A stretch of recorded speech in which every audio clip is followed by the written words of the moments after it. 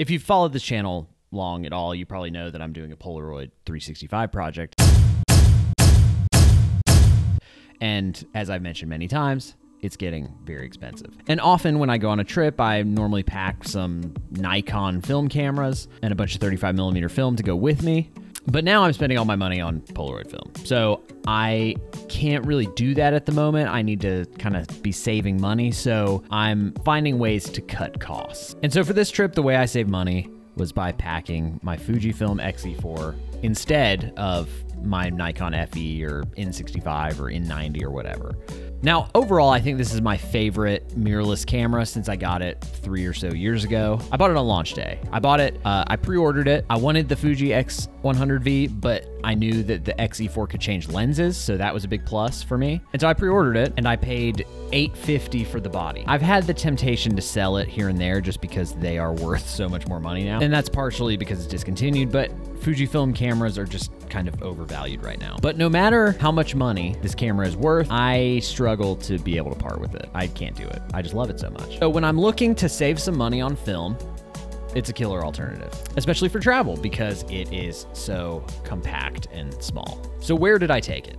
Last week, I went to Las Vegas for the West Coast Art and Frame Expo.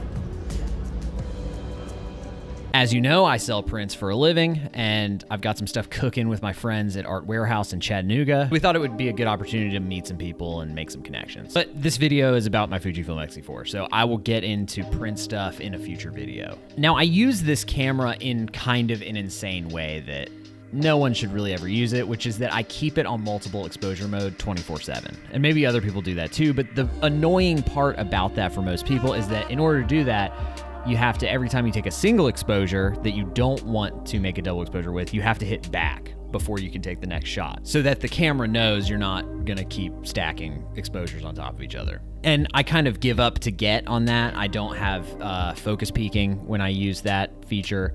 And it is generally kind of annoying. So anytime any of my friends have picked up this camera to use, they're always confused by how I have it set up. So when we landed in Vegas, we kind of got the lay of the land. I've been to Vegas many times, but oftentimes for work. So I haven't really had a ton of chances to explore much other than the Strip.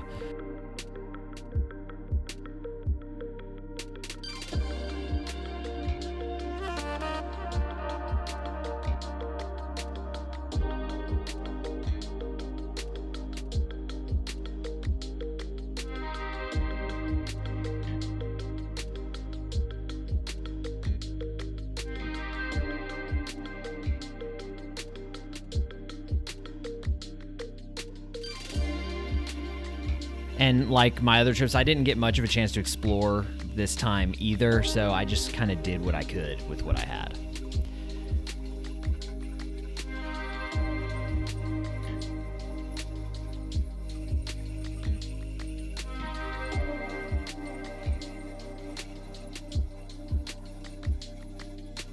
But fortunately, due to the jet lag and time change situation I was undergoing, I would be able to get up early enough to do some wandering on my own.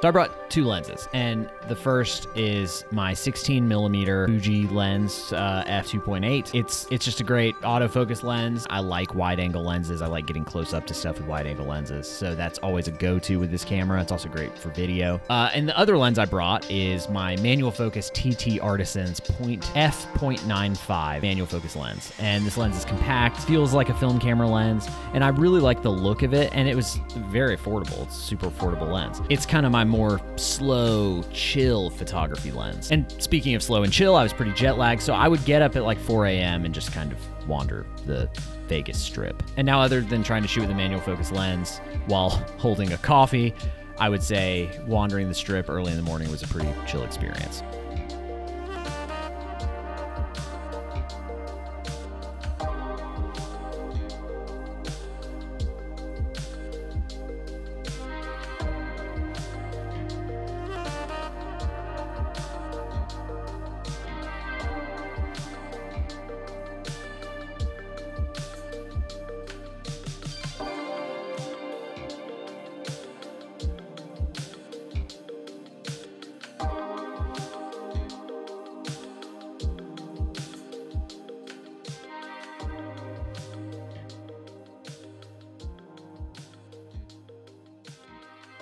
Now, one thing I forget about when going back to digital is the amazing feeling of instant gratification. Pretty awesome to be able to see your photos immediately after taking them. And that's something you take for granted when you shoot a lot of digital, but when you shoot a lot of film, you grow to appreciate that feeling, and it's kind of addicting. Even with my Polaroid camera, I have to wait like 15 to 30 minutes to see the final shot. So having just the instantaneousness of digital is pretty nice. Now, this brings up a commonly asked question: is a Fujifilm camera really a good alternative to a film camera? And people say that a lot.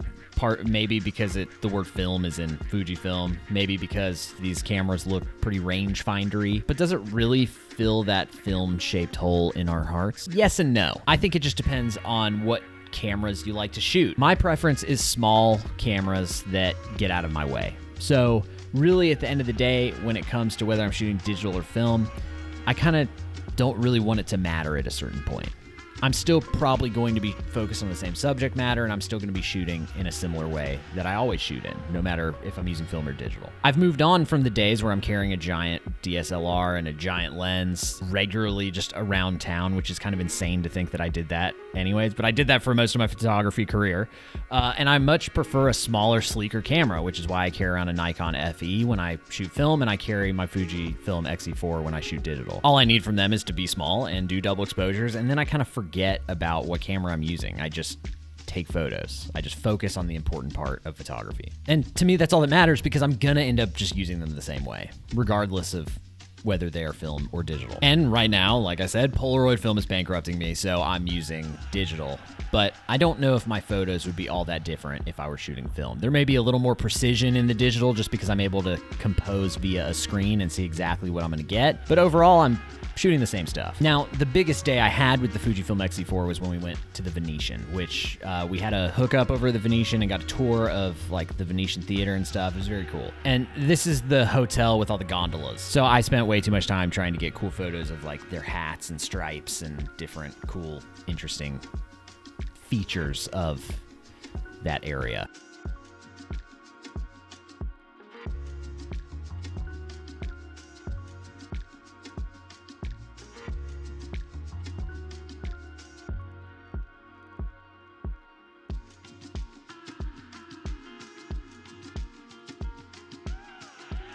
Also, I got this wild double exposure that I did not think would work at all. It's an entrance to a nightclub. The first shot is just the entrance, and in the second shot, I spun the camera to create this cool vortex. But that's not all. If you zoom in, you see the Welcome to Vegas sign. I had no idea it was there when I shot it. Crazy. Vegas is a weird place. Next time I go, I want to check out Old Vegas and like downtown and places where people actually live. You know, the Disneyland for degenerates thing is cool and it's interesting because it's a place that a lot of people go, but it's very artificial and it doesn't quite hit what I want it to hit as far as photos there because everything's just too fake. I don't know. One day I will go to Vegas for not work stuff, or I will go there for a long enough time to where I will have time to explore all that stuff. But until then, this is what you get for now. And I know how this sounds, but I think whatever camera you use doesn't matter. It matters insofar as like you enjoy using it and are comfortable with it. But at some point, for you to get great images, you kind of have to forget about the camera. It kind of has to disappear for you at some point.